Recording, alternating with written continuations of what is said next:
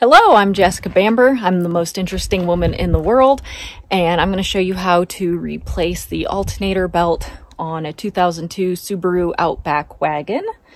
And the alternator belt also drives the power steering. So mine was squealing, it broke, and I noticed that when I pulled off to the side of the road, I had no power steering, and that's why.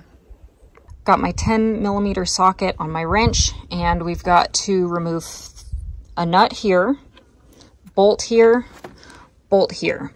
I've actually already got these ones loose, so they're going to pop right out. Got to loosen this one. With that nut gone and those two bolts gone, this comes right off. With the 12mm socket, we're going to loosen this right here.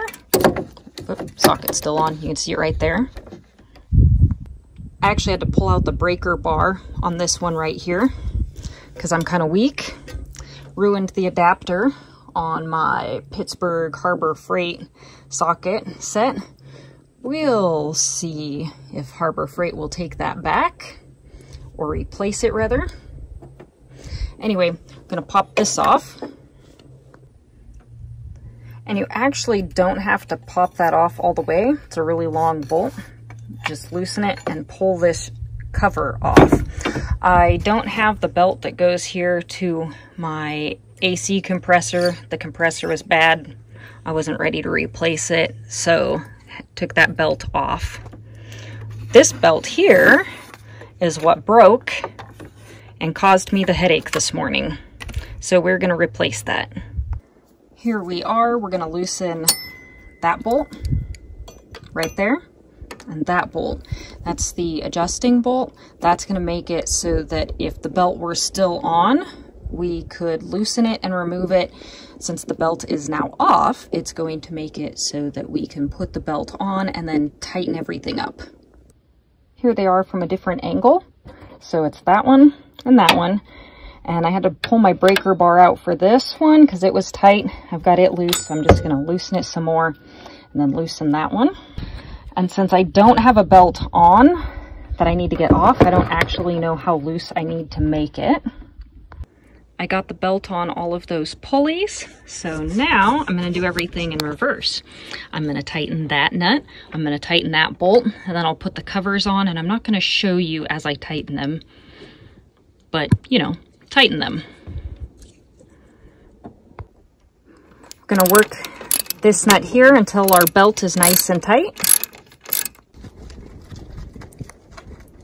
Not sure how tight to make this belt, so I called my husband and asked. He said I needed about ½ inch of deflection, which means that here you can see my belt is at the 1 inch mark. If I put some pressure on it, my belt should be able to go down ½ inch. And it's kind of hard for me to demonstrate while holding the camera and the ruler, but I think you get the idea. So I think I might actually have it a little bit too tight right now.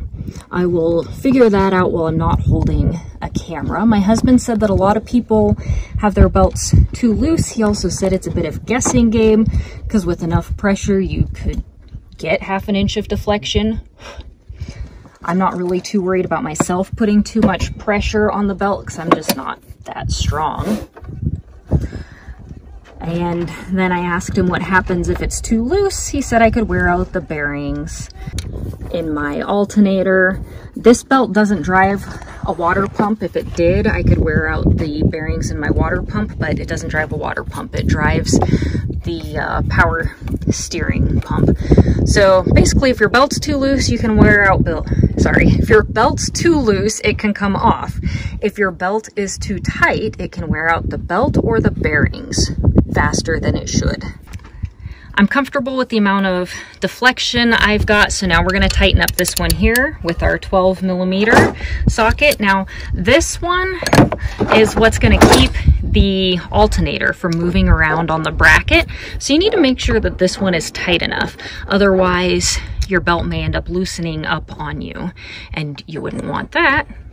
I'm comfortable with how tight that bolt is, so now it's time to put the covers on. I'm gonna put this one on, Then we're gonna put this one on, and I'm not gonna make you watch me do this on camera, but remember we had to put the 10-inch socket on, put that bolt over, sorry, that nut over there, and then we'll put our bolts there and there, tighten them down, and we should be good to go. Here we are, car starts right up. The battery light didn't come on, or battery light turned off, which means my alternator's charging my battery. Hopefully this is the end of today's misadventure. I have to be to court first thing tomorrow morning in another state. So pretty easy repair job. I'd say so easy even an attorney can do it.